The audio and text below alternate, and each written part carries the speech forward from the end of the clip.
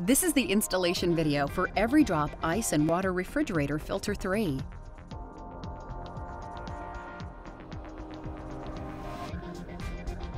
To maximize contaminant reduction, including pharmaceuticals, replace your filter every 6 months.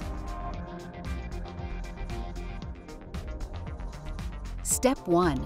Be sure you have the correct filter.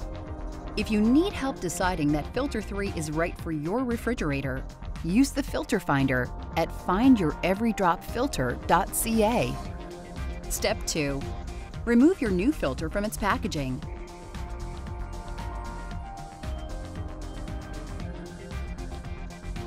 Lift the blue cap from the top of the filter. Be sure the black O-rings are still in place. Step 3. Locate your filter in your refrigerator. For filter 3, you'll find it on the left side of the base grill.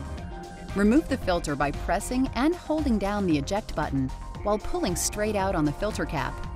Remove the filter cartridge cap by turning it counterclockwise until it stops and the ridges align. Step 4. Then pull the cap straight off the end of the cartridge. Set aside the filter cap and do not discard. Note: excess water may spill from the old filter, so have a towel handy. Step 5. Time to install your new EveryDrop filter. Place the filter cartridge cap on the new filter by aligning the ridge on the cap with the arrow on the filter. Turn the cap clockwise until it stops and snaps into place.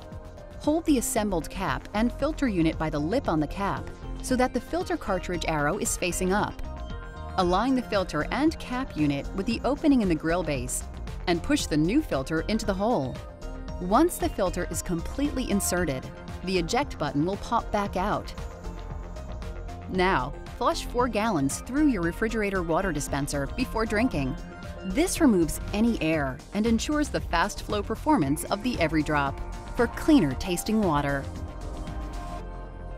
Water at the speed of life.